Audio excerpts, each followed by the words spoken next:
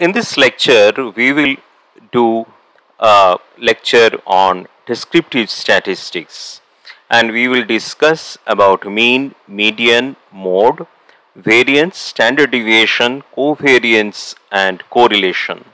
We will keep it very simple. We will use simple arithmetic to explain these concepts, and I'll try to correlate with practical examples and see of how this can help us to communicate better. So let's jump in. So here we would first explain the mean. So the data set that we are considering is a very simple data set.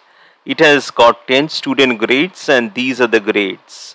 So the mean is a sum of all the observations which I have done by the sum and then divided by the total number of observations which is 10.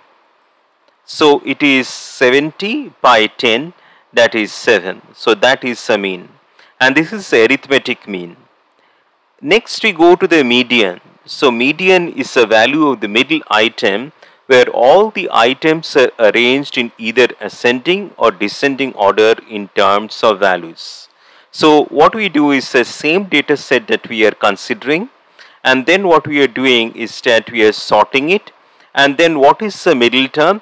The number of elements is 10, so 10 plus 1 by 2, that is a 5.5 term. So that is we choose the fifth term, that is 6, and we choose the sixth term, that is 7, and then we sum it up and then we divide by 2, that is 6.5. So the median is 6.5. What is the mode? The mode is the number of times a value appears the most in a data set. Here it is 4 items are there and they are occurring the most, and that is why the number 6 which occurs the most here is the mode. 7 occurs twice and all the others are occurring once, but 6 appears the most 4 times, therefore this is the mode. What is the mean absolute deviation? It is the absolute of the observation minus the mean, and then we sum everything up and then we divide it by the number of observations. So here let's take this example. We have the student grades, the mean is 7, and then we do an absolute of the observation minus the mean. So you see it is the observation minus the mean, so this is the value that we are getting, and then we add it up, we sum it up and then we divide it by the number of observations. So 12 by 10, that is 1.2. So it is very simple. Take the observation, subtract it from the mean and then do an absolute, and then you add it up, we are adding it up and then we are dividing it by the number of observations. So the number of observations is 10, so that is why we are dividing it by 10. What is variance? So before we go into variance, we will discuss two important concepts, that is the population and the sample. So the population is the whole data set. That means, say for example, we are considering the population of men in India. Okay, so that is the whole population. But if we are investigating and we are getting the data, then it is a sample. So if I sample say 200 people in India, men in India, then it is a sample.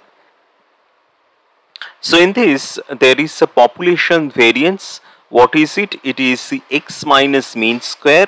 We first do that and then we sum it up and divide it by n. The sample variance is the only difference is that we divide it by n minus 1.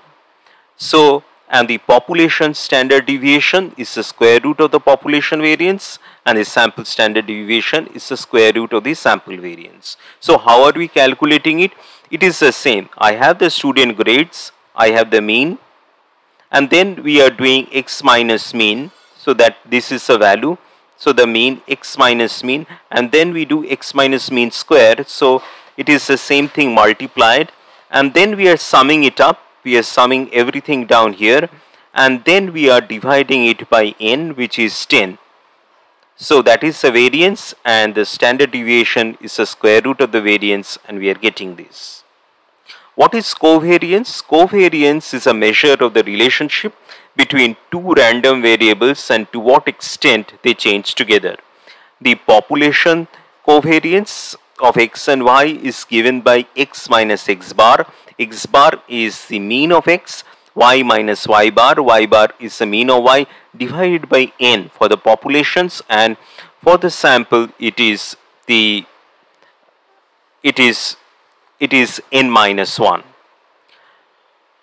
Covariance is good, but I think if there is a much more better way of representing the relationship between two variables, correlation is good, because the values range between 1 and minus 1. A 1 represents a perfect positive relationship and a minus 1 represents a negative relationship, and 0 indicates there is no relationship between the variables. The correlation is given by covariance of x and y divided by the standard deviation of x multiplied by the standard deviation of y. So let's jump in and see an example here, taking the employee hourly wages. So this is here, and the years of schooling. So here how we do it is x minus mean x. Mean x is given by this, which is we are doing the average and we are finding the mean x. X minus mean x is this, y minus mean y is this, and then we are multiplying it. You're saying we are multiplying these two values and then we are summing it up. We are summing it up and then we are dividing it by the number of observations. Here it is 10. So 103.55 divided by 10, 10.355. So this is how you see how it correlates with this formula out here. So here, since it is a population that we are considering, we are doing it by n. So this is the employee hourly wages and schooling. Next we would calculate the correlation. The correlation is what? The correlation is the covariance of x and y, which we have calculated, divided by the sigma x and the sigma y. So the correlation is, we will discuss the correlation here. So for that we want to find the standard deviation of x and the standard deviation of y. So how are we doing it? Here is the dollars and here is the mean x, that is a dollar, and then we are doing x minus, that is the observation, minus mean x, we are finding this, and then we are doing the square of x minus mean x. So this is it. We sum it up and then we divide it by the number of observations, that is 10, and then we are doing a square root to give the standard deviation of x. We do the similar thing with y and we find the standard deviation of y. The covariance of x and y we have already calculated, and now what we are doing is that we are getting the standard deviation of x, we are getting the standard deviation of y, and the correlation of x and y is covariance of x divided by the standard deviation of x into the standard deviation of y. You can do it by Excel without doing all these calculations by using the Correl function, and you pass in these two arrays, and that's how you can get the same result. So if we look back, and once we have understood the mean, median, mode, mean absolute deviation, variance, covariance and correlation, let's take a very simple example and say, suppose you are doing a performance testing of a bad job. Say it takes around 10 minutes. So when you communicate with somebody, I think it would be worthwhile if you have a lot of observations. You just don't tell something like it is 10 minutes. You might tell that the mean is 10 minutes, the median is some value, the standard deviation is some value, and this would give a very good explanation of the total distribution of observations. So this will help you to communicate much more better. And once you try to do this, you will also gain an insight that why the standard deviation is large and why the standard deviation is low. So why, how much is it varying from the mean? So this will help you to communicate better. In the next lecture, what we will do is that we will try to find a much more deeper relationship between mean and standard deviation using Chebyshev theorem and we will also look at an empirical rule which gives us a very nice relation between mean and standard deviation. Hope you enjoyed the lecture. Thank you. Bye.